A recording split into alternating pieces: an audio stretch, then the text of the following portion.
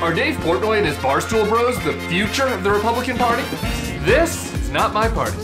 Brought to you by the Bulwark. You probably know Dave Portnoy, or as he calls himself, El Presidente. He's the pizza-loving frat star who founded the extremely popular digital media empire, Barstool Sports. Now GOP bigwigs are inviting him to appear at Republican conferences, hoping he can bring some cultural cachet to the party. Please come! And Politico even wrote that the grand old party is becoming the Barstool Party. But will the Stoolies go for that? No shot. No way. The Barstool Republican narrative dates back to 2016, when the parallels between the site and the rise of the populist Donald Trump were unavoidable. First, you got the irreverent language. Get that son of a off the field. Sam Ponder, you And then you had the mocking of the elite media. Mainstream media, poop. They are the fake, disgusting news. We're not gonna let Mickey Mouse push us around. And of course, a shared hatred for political correctness. In 2016, Portnoy laid all this out, telling CBS there's a sentiment among frat guys, lacrosse players, and middle-class affluent white kids that they're getting kind of persecuted. Oh, cry me a river. Trump's an FU to society who's telling us we're a bad guy because we like hooking up with girls on Brain.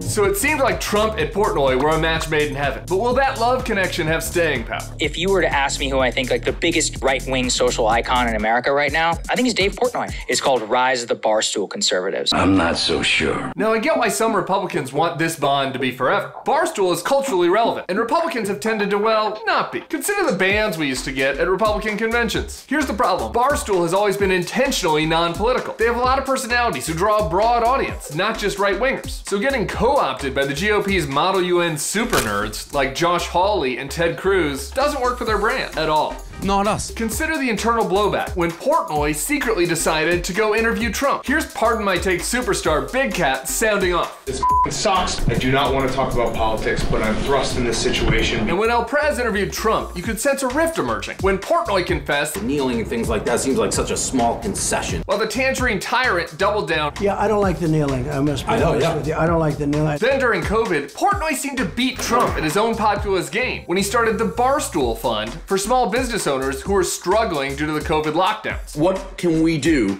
to make sure you stay in business till this pandemic is over? Wow, thanks. The more accurate reflection of the changing GOP is a different sports talk show host, Clay Travis. This woke virus keeps spreading in the world of sports. Travis, a former Al Gore, Barack Obama voting liberal turned reactionary GOP troll when he saw the market for sports talk that took Barstool's irreverence. I like boobs and the First Amendment. And added on a dollop of race baiting. Adam Silver knows that having Black Lives Matter written on the basketball court is devastating to the overall NBA brand. And COVID denialism. You don't need to be worried about the coronavirus. You need to check yourself into an insane asylum. Here's Portnoy in his podcast distinguishing himself from Travis. He is more political because I think he does play that race card in right on the edge of race baiting, which I do not do. So it should be no surprise that this week it's Travis, not Portnoy, who's taking over Rush Limbaugh's old radio slot. He's teaming up with a more traditional conservative named Buck Sexton. I swear that's real, not a porn name. Horrible porn name. To each his own, right? So here's the political bottom line. I'm listening. Well, it's true that anti-PC country club bros have affixed themselves more firmly into the GOP. The notion that this non-political Barstool set will stick with the Republicans en masse after Trump is gone might be more wishful thinking than reality. In fact, in 2020, the group that Trump lost the most ground with was college-educated white bros, the Barstool demo. Not that you'll hear the Democrats bragging about that. Oh, wait, what? Political alliances that are based on style over policy are ephemeral and don't always have staying power, kind of like a one-night stand. Barstool bros might know a little something about that.